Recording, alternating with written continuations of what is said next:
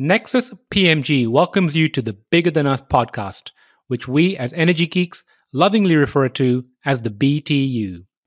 Bigger Than Us is a podcast that focuses on ideas that will shape the future of our planet and ultimately our existence. We will occasionally lean into energy topics because, after all, it's the key to our collective survival.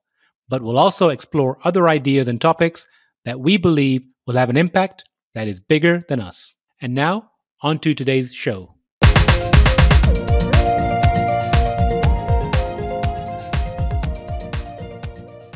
Hello and welcome to the Bigger Than Us podcast. I'm your host, Raj Daniels, and today I'd like to welcome Rob Moir to the show. Dr. Rob Moir is a nationally recognized and award-winning environmentalist and president and executive director of nonprofit Ocean River Institute. He continues his several decades of tireless efforts to make the planet bluer and greener. Rob and Ocean River Institute has assisted environmental groups on a local, national, and global scale, including Stellwagen Bank National Marine Sanctuary, the Coastal Bird Program of Cape Cod, Sunshine Wildlife in Florida, the Campaign for Environmental Literacy, the British Virgin Islands Environmental Council, and Sea Change, Friends of the Wester Ross Marine Protected Area in Scotland. Rob, how are you doing today?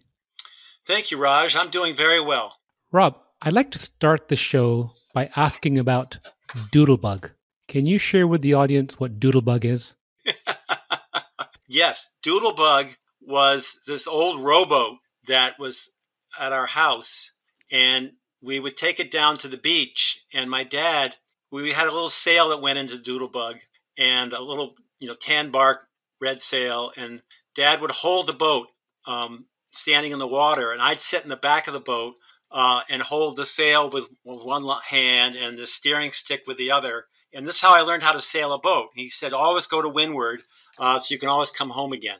So Doodlebug was the first sailing boat. Yeah. Now, you mentioned sailing windward. For those of us who are, land-bound, can you explain what that is? Right. So the most amazing thing for me about sailing is that you take the energy of the wind, and by using sails in a vessel, you manage to go into the wind. You take its energy and you go against it. So that place you want to go, like a buoy, if you're racing, you're going to turn the boat around a buoy. That, if it's upwind, that's called windward. And so to go windward is very difficult in a sailboat. And sometimes you can do it by zigzagging back and forth, but sometimes you just can't because the wind is too strong or the tide is against you and it's too narrow to tack back and forth. So for me, it's a life learning of how to tackle things, that you take one approach and as far as you can, then you shift directions and try again a different approach. And it's no one's fault that it takes many times. You just got to keep doing it. And sometimes you don't succeed. And how have you translated that experience into your experience with Ocean River Institute? Right. So the Ocean River Institute was created to help people make a difference for cleaning up the environment, especially clean water and wildlife. And so we're looking for opportunities where there are bills or there are efforts to make a difference. And we bring people together and we try to push in that direction. And we have our setbacks, but overall, we've been moving to windward to clean up the environment. And how do you do that? That's a good question. So one way is I'm in communication with decision makers. For example, in Washington now, they want to do an ocean-based climate solutions bill. And so I learned the details of the bill, and then I explain that to people. We set up a petition where we ask people to comment on the bill. And this is important, is that, 90% will just sign it, and that doesn't mean much. But when people take a time to understand the issue and ask the decision maker to do something that he's thinking of doing anyways, and giving him more reasons for it, that personal relationship helps us to get bills passed. So what kind of questions do you like to see asked by people that are interested in the bill? You don't ask your decision maker, do you believe in climate change? You would say, I am upset with climate change because the crocuses are coming up early. can you do something about that? And that way, the politician will indicate they understand the problem. So that's one example. Whether or not they move is another thing. But so we also have a plastic pollution bill. And so there people will explain about how plastic is upsetting them when they go swimming, or how they see it clogging up the beaches. And so these specific stories, also suggestions of why, it's important to have a nickel charge for single-use plastic bags that are made from virgin plastic. So people talk about that. Another question that we've had a lot of good feedback on is, what would it be like if the bag was passed? So if there was less plastic pollution, and it's not just a tax, it's also, we are asking producers to be responsible for recovering the plastic and making it reusable and so forth. So it's a complicated bill, but the important thing is to show the decision makers how life would be better if they acted this way. And that really helps them do the heavy lifting of crafting legislation, which is not an easy thing. Now, with all of your experience with Ocean River Institute, how do you feel about the probability of these bills passing? Well, the less comprehensive the bill is, the more precise, the more likely it can pass. So we've been making great strides to have people not put down fertilizer in the summertime, because we say just don't do it in the summertime, because that's when the harmful algal blooms are happening off of this. And then we did this in Florida, and there the fertilizer is made up of nitrogen and phosphorus. And rather than just say, just use nitrogen and don't use phosphorus because you don't need the phosphorus, in Florida there's so much phosphorus in the ground that they're mining it to put into the fertilizer. So rather than have a list of items to do, which is kind of making the perfect the enemy of the good, I guess, we just said three things. Don't spread in the summertime, use some slow release nitrogen fertilizer, and respect the setbacks from the waterways. And so the decision maker, the county commissioner, came back and said, okay, we respect the setbacks. We'll use at least 50% slow release, and we won't fertilize from June 1st to September 30th. So that's 4 months. I wouldn't have known to ask for that, but I'm thrilled because the lawn owner realizes that, well, gee, I'm supposed to use 50% slow release, but maybe I should try 100% slow release. It costs a little more, but it might save me money in the long run. Or, if I'm not supposed to fertilize in this time period, maybe I should wait and treat my lawn the way the golf courses do, which is they only feed the grass when it's hungry, and they make sure that none of the feed, the fertilizer, goes anywhere but to the grass. So you break it down into small parts like that. Now, why did you specifically target that algae bloom in Florida? What did you find there? Well, I started in Massachusetts, and my son and I were sailing in a small boat, and we got halfway to Nantucket, and the wind died. And so I had a paddle, and when you put your hand in the water 5 miles out, when you put the water got up to my elbow, I couldn't see my fingertips for all the blooming algae in there, the green, brown algae stuff.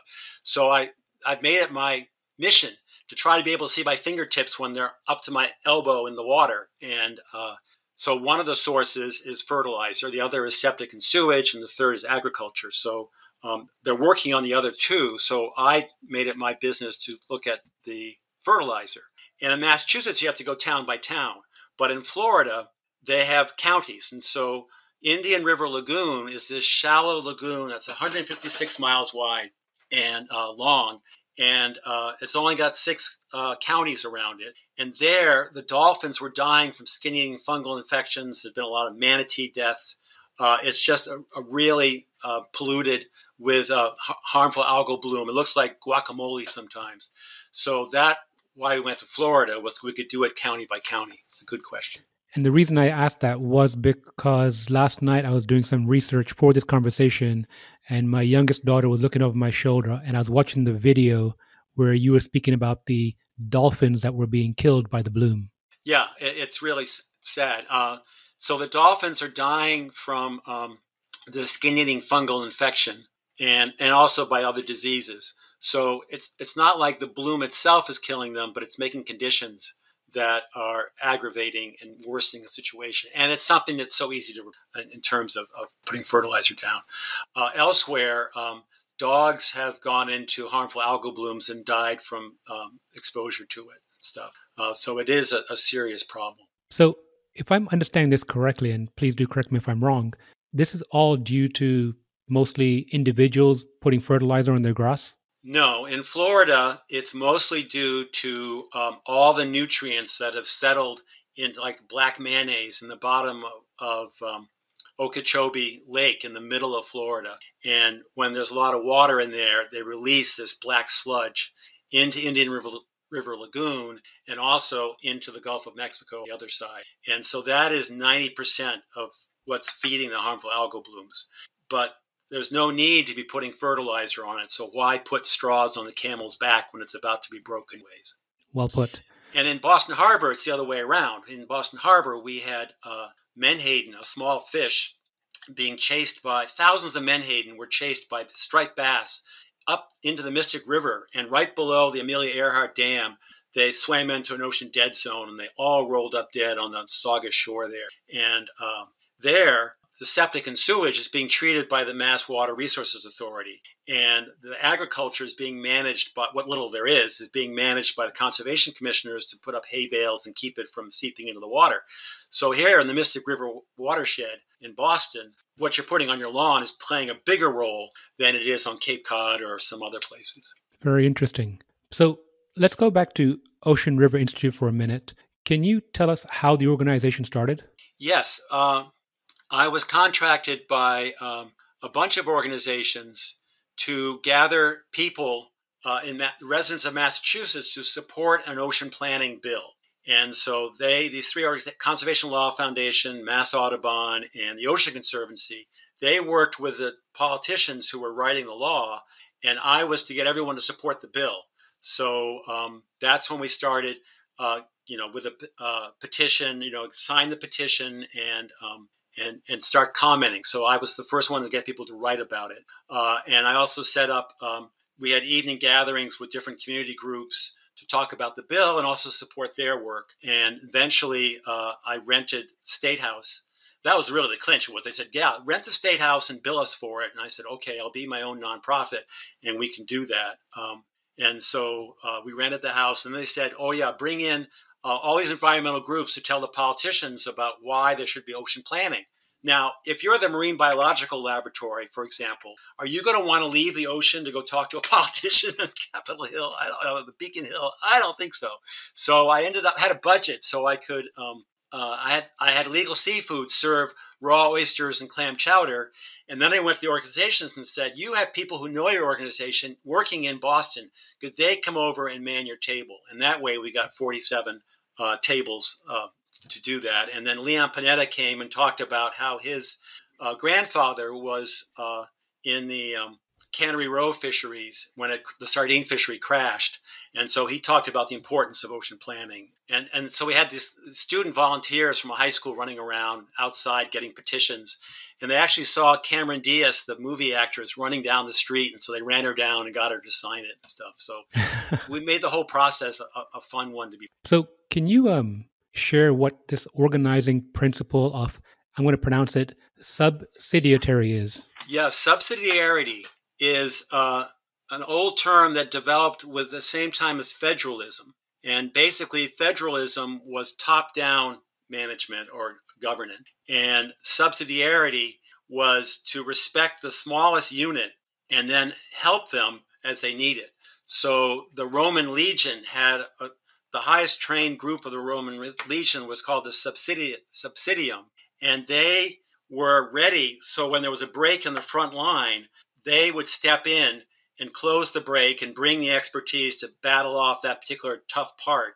And then they would step away and leave the front line back in business. And so environmental subsidiarity means like we've got all these clams out there, and then the town will have a clam warden, but the town doesn't have the ability to test the clams for cleanliness. And so the state is the next level up, and they test the clams and decide whether they're edible. And if they're not, they close down that stuff. So environmental subsidiarity is, and I saw this happening where in Alaska, where these big ocean groups would go up there to save the beluga whale, and they'd organize the locals. And as soon as they got their law passed, they would just leave. And it's better to organize the locals, as I did starting Salem Sound Coast Watch, to manage their area and know how it operates. And so that was another reason for starting the Ocean River Institute, was that these small organizations are living hand to mouth, and suddenly they have a budget snafu or the equipment breaks. And so we can step in and help them through that period and then step away because they have the capacity to continue on without us. We're not into empire building. And oddly enough, the first group that needed that help was the big Mass Audubon, because they had a shorebird program. And the shorebird person became the shorebird person for the state of California. And she left in January, and they decided they'd bring in their new employee in June to write the grant reports. But meanwhile, the birds had to be managed for the breeding season. So the Ocean River Institute got to step in and help coordinate the volunteers and keep that program. Now, not directly, but it reminds me of the Japanese manufacturing principle. Essentially, in Japanese manufacturing, if you're familiar with it, the person closest to the line has the authority to stop the line at any time if he or she sees there need to be changes made. And in business, there's often a saying about, talk to the person closest to the problem. So it sounds very similar to that. It totally is that, because they know what's going on exactly, and they are there. They're bought in. So they're the people on the ground. And we had this problem with environmental management where the scientists would come in and say, this happens for this reason, so you must do this. And then they leave, and the manager keeps doing the same thing over and over, and the system changes and evolves. And so the animals start going rare or something. And so they come back and they shoot the manager instead of looking at the system and being able to adapt to it. So it's better to be asking the manager, what do you see today? And how do it's called adaptive management, like you were talking about the front line there. And I see that you've coined a term, ocean stewardship places. Yes. Is trying to look at areas that communities are taking care of and give them recognition for them. I like that idea. Again, putting people close to the problem. Well, yeah, and the answer is solution. You get all these politicians who are saying, what's the number one problem? And then they say, I have fixed the number one problem, elect me. And it's like, no, it's like saying, you've got 5 kids, what's your favorite kid? No, you got to take care of all of them, and you've got to just do stewardship, just don't pollute when it comes to the environment. It isn't a question of what's the worst pollutant. It's like, don't pollute, guys. Speaking of stewardship, recently you launched a Natural Lawns for Healthy Soils competition. Can you share what that is? Yes. So we had this problem of if they would not fertilize the lawns. So at first, when I was looking at the harmful algal blooms, it was like, okay, just don't fertilize in the summertime because that's when the water's the warmest and the algae is the bloomingest. And then in Falmouth, Massachusetts, which is on the south coast of Cape Cod, there was this little pond, and they found 16 striped bass dead on the shore that had chased fish in there. And they blamed the lawns stretching down to the waterfront. And so they passed an ordinance saying, don't fertilize your lawns, except use some 100% slow release in the spring or fall. And that was a real eye-opener. They were upset because striped bass are a good game fish, and we hate to see them die. But the lobstermen, there was so much bloomin' algae in Vineyard Sound that they had to carry a trap in the back, boiling vat of water in the back of the boat. They would dunk their lobster pots into that to rid the weed of it, to make it not so heavy as the lines would break when they were trapping lobsters. So they were all geared up for this. And then the industry came in and said, the fertilizer industry said, oh no, towns don't know the science of lawn care the way the state does. And so although we wrote to the Attorney General office, she had to rule that, yeah, the state has some better science than a town does. And so they struck down the law, and they said, if you don't fertilize frequently, your lawn will die. Well, fortunately, Falmouth state senator was Therese Murray, who was the president of the Senate. And so she put the Falmouth bylaw into the state budget bill and passed it. So Falmouth, for the last 7 or 8 years, has not been fertilizing their lawns, and they're just as green as everyone else. But we can't get any other town to follow suit because of this ruling. The towns don't know this stuff. The town of Harvard, Massachusetts, increased the setback from the waterways and where you could spread fertilizer from I think it was 25 feet to 100 feet. And they took it through town meeting, and they were all set to go. And then the state came in and said, no, you can't pass that rule because you don't know lawn care the way we do. So instead, we have to do a voluntary program. And the other aspect is that it turns out when you do put the fertilizer on top, the grass greens up quick because the roots are sprawled on the surface and are very thirsty, and they're holding the other plants away from each other. So there's these sunspill spots in between that can bake and dry, and it's only permeable by weeds. And the flimsy plants are easy to be chewed on. So the industry says, oh, let us overseed, which means they'll put more seed in and they'll put herbicides and stuff. So if you don't put the fertilizer on, and instead the grass roots go down into the soil and develop symbiotic relationships with the fungi and the bacteria, so that the bacteria fixes the nitrogen and sends it along its way through the mycorrhizal roots to feed the grass. I mean, grass has been growing great for millenniums, and like the prairies and stuff and salt marshes. So a lawn that's not fertilized can build an inch of soil in a year by pushing out of the root tips liquid carbon in the form of carbohydrates. And to do that, to put out a ton of carbohydrates through photosynthesis, the green plants are the grass plants are pulling 4 tons of carbon dioxide out of the air. So if we could just turn our lawns into natural lawns, we would dramatically increase the drawdown of CO2 out of the atmosphere and also build more soil, which then holds more water.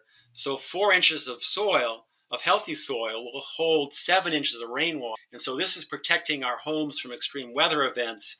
So there's a whole kind of roundabout system but people are told that lawns are bad. They blame the grass for polluting and for needing lots of water, when it's actually the fertilizer we spread that causes the thirstiness and is the pollution.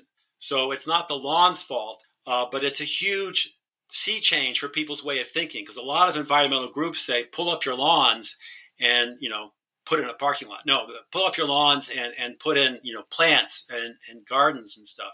However, lawns take the trampling on, and when you step on grass, it signals through the mycorrhizal root system that it needs more nutrients and other elements and stuff. And so it increases photosynthesis when it's been disturbed or when it's fighting something off. So by walking on the grass, you're helping to clean up the air. So is this competition a team effort, and is there a winning besides the obvious benefits to the environment? Yeah. So I want to introduce you to my summer interns. And Susanna Buckley is from Wellesley, Massachusetts. And I was really thrilled why Susanna came on board. And I think I stole your thunder, Susanna, about some of the fertilizer. But maybe you can add about some of the problems with fertilizer, too. Okay, Rob, thank you for that. I'd like to introduce Susanna Buckley to the show. Susanna, can you give the audience an overview of your role with the organization and the lawn care competition? Yeah, so hi, I'm Susanna Buckley. I am an intern with Rob this summer at the Ocean River Institute, and I'm focusing on the Natural Lawn Care for Healthy Soils competition this summer and getting people to sign the pledge to stop fertilizing their lawns. And I was asking Rob, is there a team effort? How does this work? Yeah, so there will be a winner eventually at the end. We're pitting towns against towns, watersheds against watersheds, and then organizations against organizations. And so, for example, any organization or group with an environmental tie could create a team and compete. But we're also calculating the percentage of participants per town. So technically, there could be a winner for every town, every watershed, and then an environmental group that gets the most pledges as well. And when is the competition over? We don't have an exact date for when it will be over. We're expecting it to continue in the fall. The main goal is to more so get as many people to pledge as we can rather than determine a winner as soon as possible. It makes sense, and I appreciate you sharing that. Welcome back, Rob. I appreciate Susanna sharing that. What I'd like to do is introduce Deba. Deba, welcome to the show. Can you share your role in the organization and the competition? Yeah, my name is Adiba Sheikha from Lincoln, Massachusetts, and I am playing kind of leading different towns and different watersheds.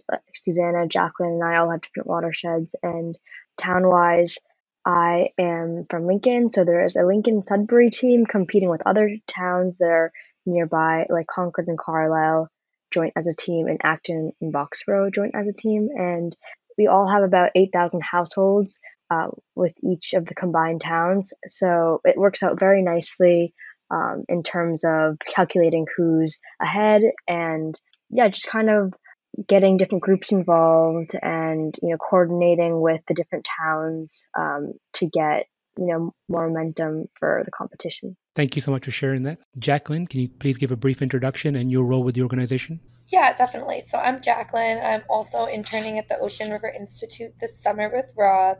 And like Deba and Susanna said, I am working to kind of play as a team captain of some watersheds, some towns, and some organizations. And my role is going to facilitate the organizations and towns in generating pledges and just really help foster a movement of pledging not to spread, which is our ultimate goal. Thank you so much. Well, Rob, I appreciate the introduction to the interns and their roles they're playing with the organization.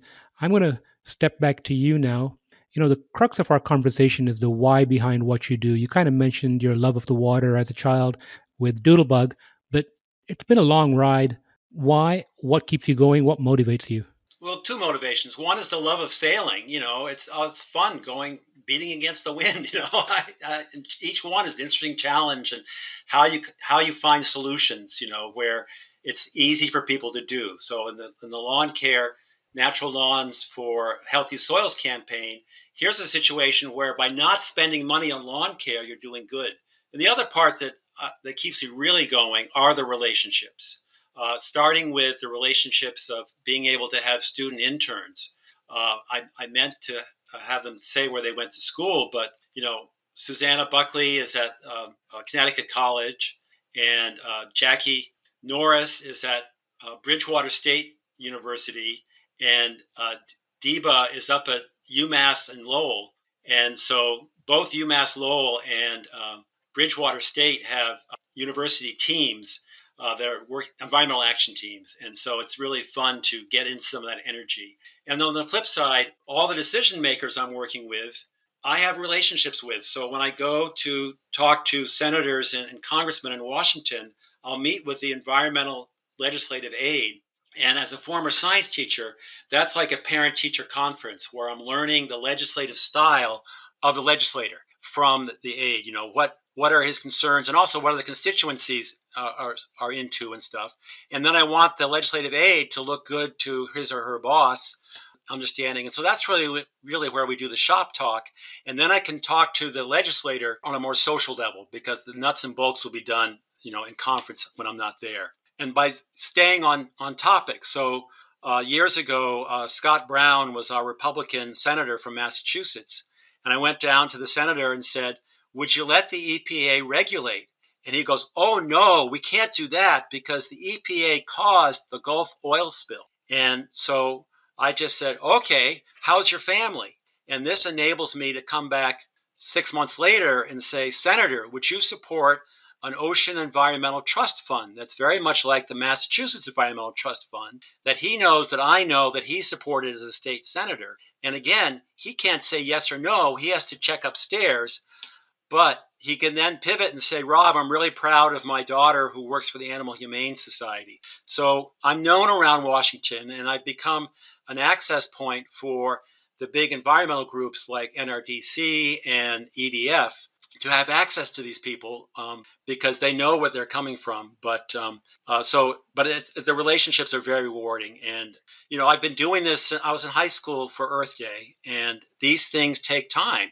And it's very pleasing how far we've come. I never thought that I'd see, so much wildlife that we have around us. I live in the most densely settled urban area of the Northeast called Somerville municipality. And, we have a pair of Cooper's hawks out there and, bald eagles coming up the Merrimack River. It's just phenomenal. So it's very rewarding work. So speaking about how far you've come, what's the most valuable lesson that you would say you've learned about yourself on your journey?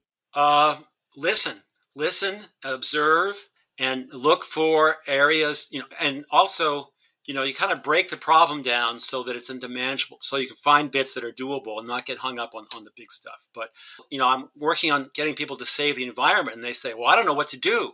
So I recommend they talk to a kid because they're closest to the ground and they see what's going on and stuff. I like that. Listen, and the other part sounds like systems thinking.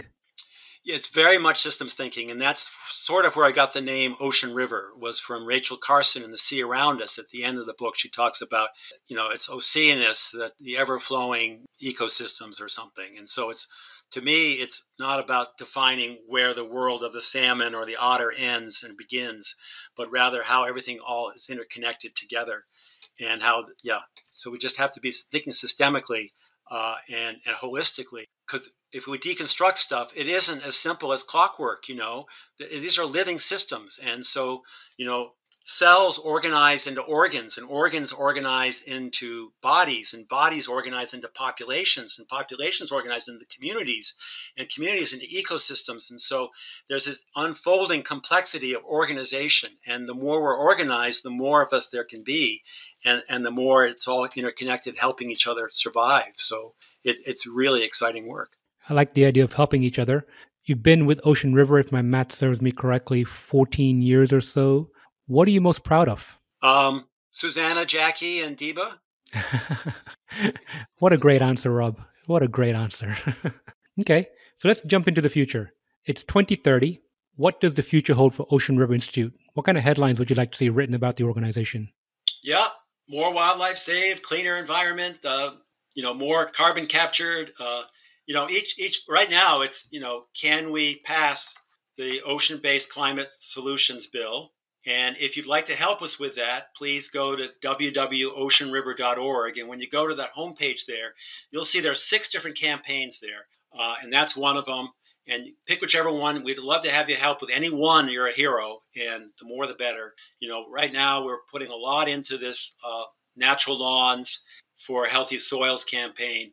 That's a real kind of sea change to get people to understand, to value lawns when they're natural and not shame people for having lawns. But in Massachusetts, we have over 2,000 square miles of lawns, residential lawns. So if we could turn those into drawing carbon dioxide out of the air and increasing our water retention and restoring local water cycles, that would be enormous. And then if other areas could follow suit, and treat their lawns more naturally, because grass is just so amazing the way it can build soil and capture carbon.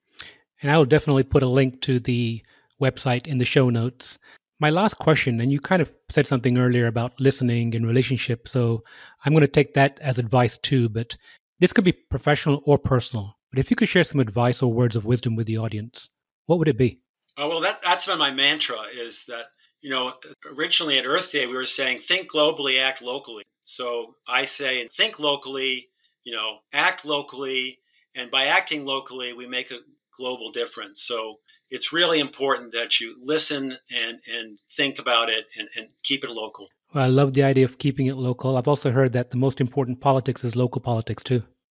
Yeah, and this is why the people writing comments are so effective, because the decision maker knows that comment person, A, has thought about it and has friends, family, religious groups. There's a tip of an iceberg of different people. So, and our politicians never hear from their constituents except for the top 3 issues. And so they are so thrilled to get feedback to hear the ways to serve local. Well, Rob, Deba, Jacqueline, Susanna, thank you for your time today. And I look forward to catching up with you again soon. Well, thank you. It's been a pleasure to talk with you, and thank you. Thank you. Thank you for listening. If you like our show, please give us a rating and review on iTunes. And you can show your support by sharing our show with a friend or reach out to us on social media, where you'll find us under our Nexus PMG handle. If there's a subject or topic you'd like to hear about, send me an email, btu@nexuspmg.com, or contact me via our website, nexuspmg.com. And while you're there, you can sign up for our monthly newsletter, where we share what we're reading and thinking about in the clean tech, green tech sectors. Bigger Than Us is a Nexus PMG production.